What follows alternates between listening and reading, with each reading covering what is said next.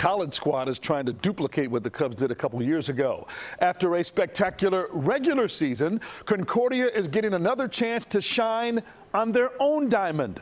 The Cougars are hosting an NCAA baseball regional this weekend in River Forest. Megan Mawicki tells us why they have some extra incentive to bring a title home.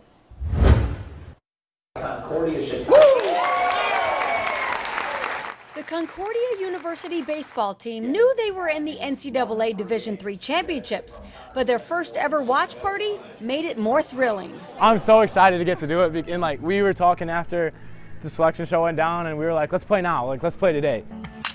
Concordia is the second-ranked team in the country in D3. They only had one loss in their conference, boast a 38-7 record, including an astonishing 24-game winning streak that ended a few weeks ago. I mean, that just doesn't happen in baseball.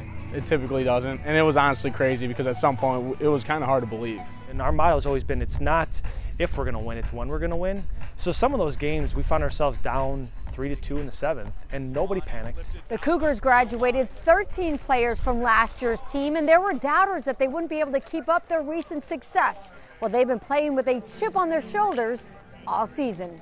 I think they played a little angry early on, and even as we got going in our win streak, they still kind of always went back to, hey, we're not supposed to be winning. And trust me, I kept feeding that fire and keeping them fueled, and it just kind of carried us through the end of the season. The Cougars have made the College World Series the last 2 seasons, falling short. They're hoping to change that fortune this year. A lot of us have some experience in this type of playoff baseball.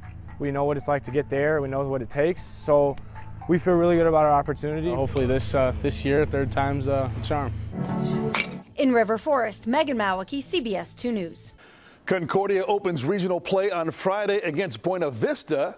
I'm told the Cougars are watching us at this very moment, right now at a team dinner on campus. So go get them, fellas. Let's give them a big shout out. Fire for the Cougars, man. Third time is the charm. And I think they're going to be fired up because they won the regular season conference, but they lost in the conference tournament. So they're raring to go to get back out there and win the big deal. That's right. We got a feeling for them. Yep. Yes, thank you, Brian.